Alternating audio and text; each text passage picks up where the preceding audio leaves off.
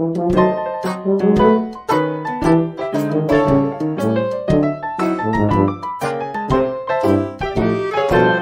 hello there, Tom Hayden Millward here, and please do not adjust your sets, folks, because What's on Stage has entered the wonderful and classy world of black and white in celebration of the upcoming world premiere stage adaptation of the Oscar-winning monochrome movie, The Artist. And I'm about to head into rehearsals to speak to some of the show's principal cast members, as well as the man at the helm of the production, Drew McOnie.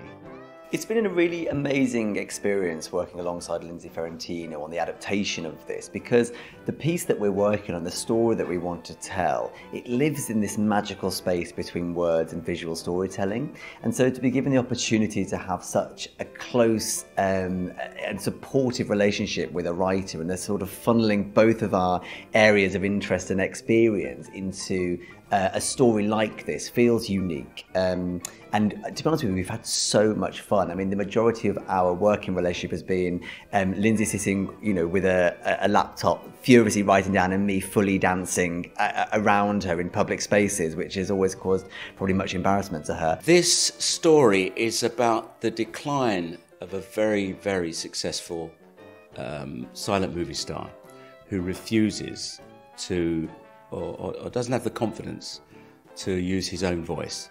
He thinks that the introduction of sound into movies is just a fad, an overnight thing. I suppose really in the same way as a mime artist might do that. If somebody says, you know, your mime would be so much better if you spoke. But also it's about the rise of a very enthusiastic young actress, singer, soubrette, I think they used to call her back in the old days, who's very gregarious and lively, and she, it's about her rise to really take his place at the top of the tree as far as Hollywood movies are concerned. So the story that we're telling is an absolute love letter to the film, and it follows the story really closely, but some of the kind of artistic license that needs to be taken in a story like this has been fully supported. And I think that audiences that love the film will come out feeling that they've really had a rich experience of that film on stage. But I think for those people who might not have seen the film, this story is told in a sort of a fresh theatrical way that plays with poetry in different ways the film did. So I play Peppy Miller in the show. She is the young ingenue type at first.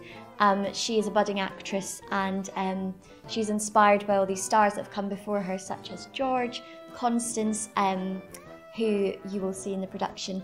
And she falls in love, let's say, with George. Let's say. Let's say. I play producer stroke director of movies, big Hollywood mogul, Al Zimmer. It was played in the movie by John Goodman, so there's not much singing and dancing for me. A little bit of singing, a little bit of dancing, but I like to leave that to the people who can really do it. So yeah, it's a really interesting role, actually. It keeps popping in and out of the pieces and scenes to clarify, really. Yeah. I played George Valentin, and he is a star of the silent film era, and he's at the top of his game, and he's worked really hard to get there. And all of a sudden, this new era comes along, and he doesn't feel like he can really keep up. It's too much, it's too fast. I remember when I watched the film, my singer, right, Jean Desjardins, is the actor who is incredible. He reminded me of Gene Kelly, the way his eyes just sparkled. I thought he was so brilliant. And, you know, Gene Kelly's the reason why I wanted to be a dancer. So getting to have another essence of him without having to do a role that he's done, but kind of pay tribute in our own way, feels really, really lovely.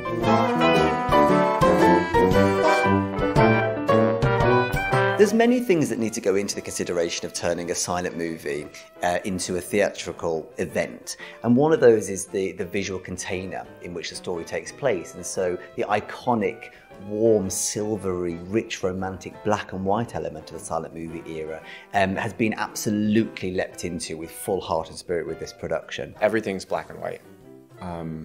we haven't been on stage yet, so we haven't seen the sets, but we've seen the mock-ups, and it's... Yeah.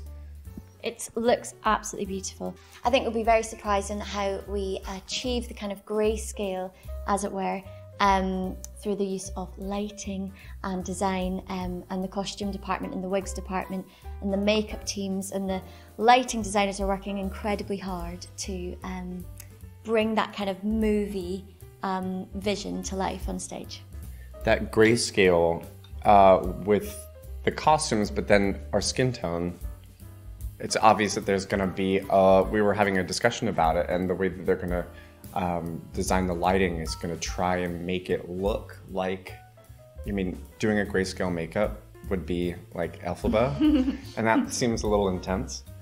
So I think they're getting really creative with the lighting, which is exciting. The whole production takes place within the lens of an old-fashioned movie camera, and playing with the theatricality of that has been a really exciting part of the process and one of the greatest challenges, and therefore one of the greatest adventures.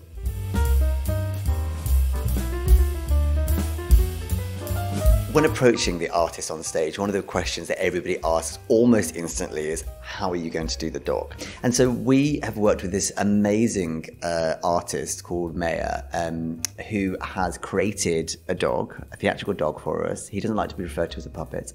And he has become just as messy and naughty in the way that we've made the show. You know, for me as a director and a choreographer, it's like you pour every fibre of your being into these big production numbers and this artistry, and then as soon as the dog walks on stage, you're like, oh, everyone's just going to be staring at the dog. In the film of the artist, the dog is actually called Jack, and it's Jack Russell. I think that's what the character is. But the dog that played Jack in the film was called Uggy.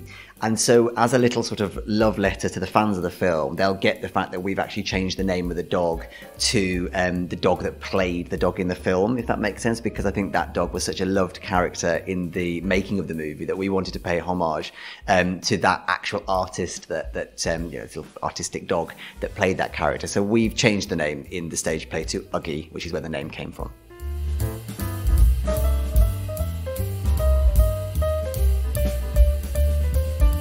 Hopes and aspirations for the show are huge, like a dream should be. You know, it feels like we're onto something here. We're using all the different kinds of mediums to tell a story that may be set in the 1920s, late 1920s, but feels so incredibly relevant to today. I think that what is really exciting about The Artist is that it really does blend and bring together a lot of different forms of theatre, a lot of different genres, and so the story charts the journey from the silent movie era through to the talkies, and that provides us a theatrical opportunity to be able to start the piece in a visual storytelling world, you know, akin to a ballet or a piece of sort of dance, and then move through this arrival of sound as we sort of start creating a play, and then that blossoms into that wonderful collaboration of all the art forms in a big musical, in a big MGM musical. And so I think what I'm excited about is people coming and actually experiencing the way that this story, the form in which we're telling the story, is completely dictated by the content and the emotional opportunity within that. And so I really feel like that there's a big audience for this show, because I think that if you like any aspect of theatricality, there will be parts of that within the story that we're telling. A musical theatre in general, is a very precarious industry, and no one can predict the future of a piece. You think you've got all the ingredients right, and then something about it's not quite working. It's something only audiences know.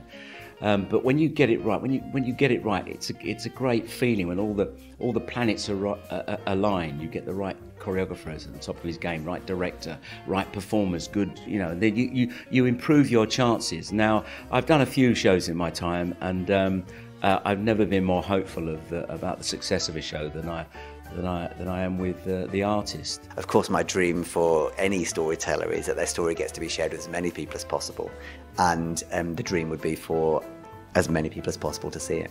The world premiere of The Artist runs at Theatre Royal Plymouth from the 11th to the 25th of May 2024. And in the meantime, subscribe to our channel, give us a thumbs up, and ring the bell for notifications. Leave your comments about the show in the section below, but please keep it kind, and I'll see you next time for What's on Stage.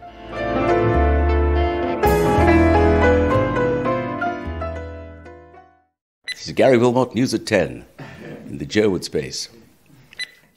Yeah. you. My dog started snoring at the end of that. I don't think you got that.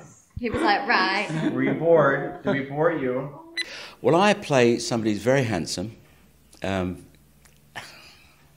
can't carry it again.